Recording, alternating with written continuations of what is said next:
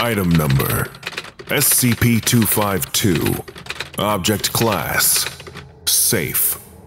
Special Containment Procedures: SCP-252 is to be contained in a 150 cubic meter aquarium, reinforced with high tensile steel plating.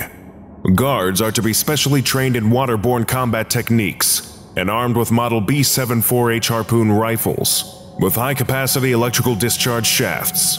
The tank is fitted with 15 remotely activated depth charges, which are to be detonated simultaneously if a containment breach is imminent. A breeding pair is maintained under the direction of marine biologist Dr. Personnel should not approach the containment tank unless they have been previously prepared for the anomalous effects of the animals. Additional specimens of SCP-252 may exist in the wild. Current specimens are considered sufficient, and further acquisitions are not a priority. Containment of information regarding encounters will consist of Standard Cover Story 53, Drunken Sailor, and administration of amnestics as necessary.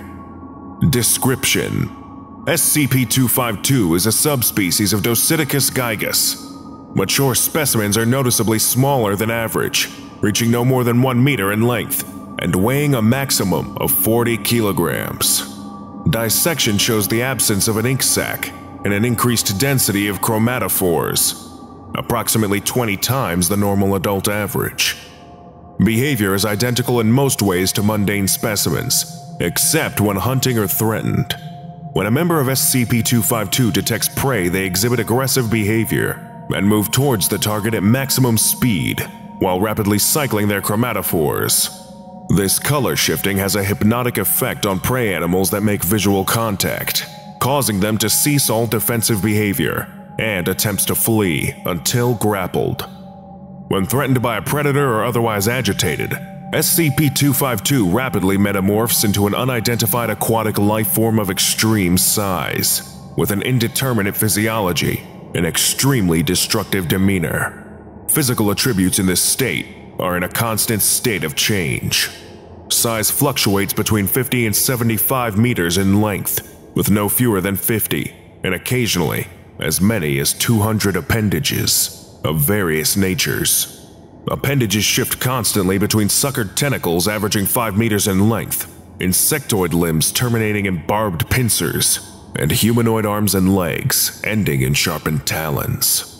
Details and positions of appendages on the body also vary randomly, with the only constant being a cluster of tentacles around the head, obscuring the mouth area. It is not currently known how this rapid growth is achieved. Due to the potential for a containment breach, no research on the matter is currently authorized. All animal life, excluding other SCP-252 and mundane squid species, will attempt to escape the vicinity by the most direct route possible.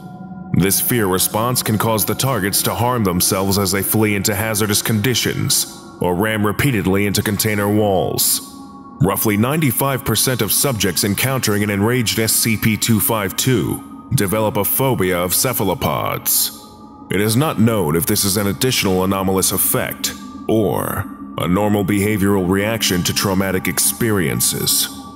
Upon review of security footage during containment, Dr. has determined that SCP-252's metamorphosis is in fact an advanced hallucination induced by the shifting pattern of chromatophores. These hallucinations cause the victim to see SCP-252 as a titanic sea creature with an excessively large number of tentacles. Specific details vary greatly from subject to subject, but the hallucinatory creature consistently presents as a greatly exaggerated cephalopod, with tentacles clustered around the mouth area, additional appendages with talons or pincers, and the general impression that all features are fluid and randomly shifting. Subjects removed from visual contact with SCP-252 will remain convinced that their hallucinations were a real sea monster and will attempt to rationalize any logical contradictions inherent in their delusion, such as a 100-meter monster swimming in a 10-meter enclosed tank. This rationalization and the lingering phobia is thought to be a form of post-hypnotic suggestion. Subjects viewing video of agitated SCP-252 who have never been exposed directly experience a much less severe fear reaction and are able to perceive the squid despite the hallucinations. Subjects describe the illusory monster as fake-looking and nonsensical, but still find it moderately frightening. After secondhand exposure, subjects develop a partial immunity to the full effects of direct exposure. Repeated direct contact after inoculation by video further lessens the effects. Acclimatized subjects can develop a complete immunity to the fear effect and experience only the vaguest awareness of the hallucinations.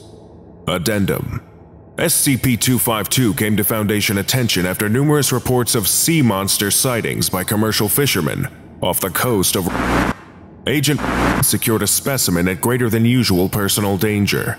Commendation for performance above and beyond the call of duty recommended. Said agent allowed himself to be exposed to SCP-252's effects during first contact. Initial containment procedures were based on his reports of the specimen's size and physical capabilities, resulting in an excessive expenditure of resources. Disciplinary action recommended, pending oversight review. Lesson complete.